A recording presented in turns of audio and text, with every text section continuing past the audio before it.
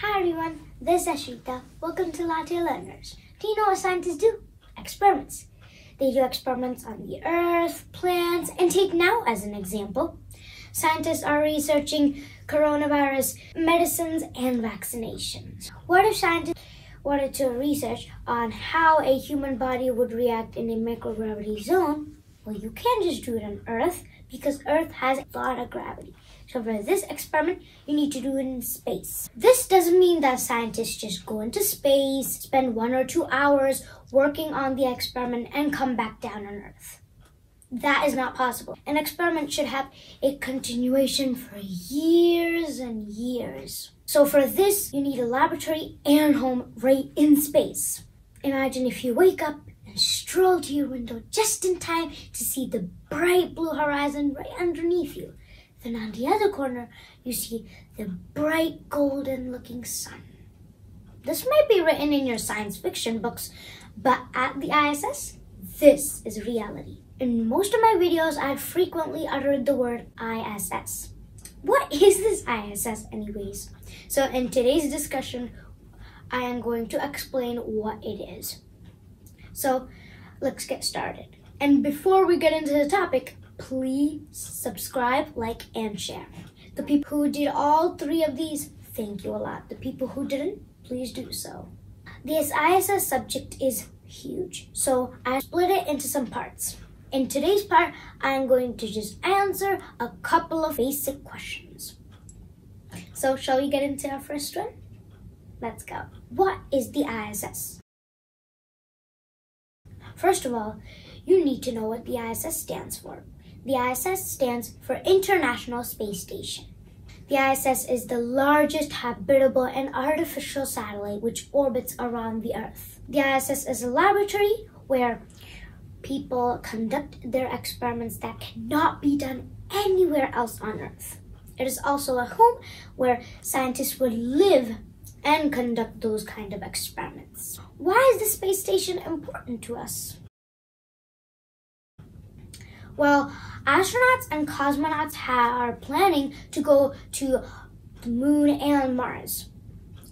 Well, those astronauts and cosmonauts that are going there have some questions in their minds that need to be cleared. Here are those questions. How their bodies react in a zero-gravity zone, how their blood circulates, how do the medicines work there, can plants grow there, and even more of these kind of questions. Well, to answer these questions, those astronauts and cosmonauts cannot stay on Earth. They need to go into space. So this is why you need a laboratory in space.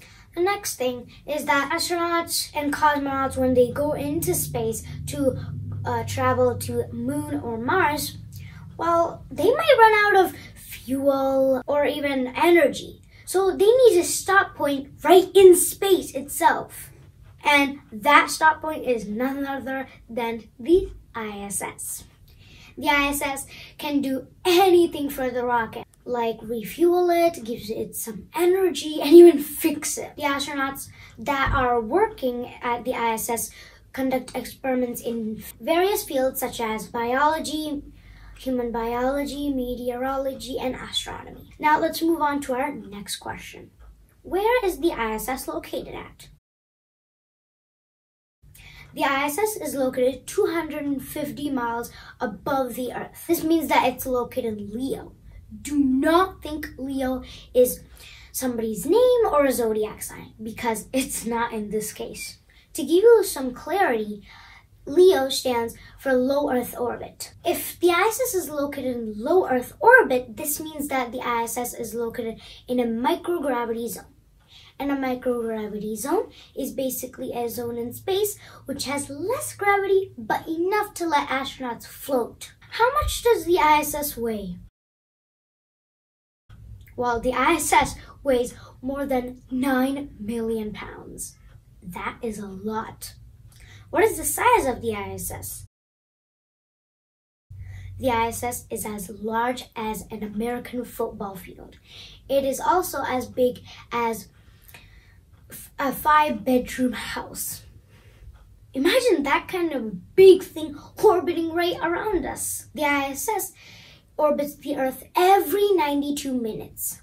This means that the astronauts that are on board the ISS get to see 15 dawns and dusks. The ISS orbits the Earth in speeds of 17,500 miles per hour. The space station tends to lose altitude, which makes it fall a bit into the Earth's atmosphere. If nothing was done, the ISS would have just burned up like any other typical rocket. To prevent this, the ISS is periodically reboosted so that it stays right in space without falling into the Earth's atmosphere. Who built the ISS? The ISS was built by several countries, and here are their names: America's NASA, National Aeronautical Space Administration, CSA, Canadian Space Agency, ESA, European Space Agency, which includes 17 European nations, Roscosmos, Russian Space Agency, and lastly, JAXA, Japan Aerospace Exploration Agency. These are the countries that built the ISS. How to spot the ISS?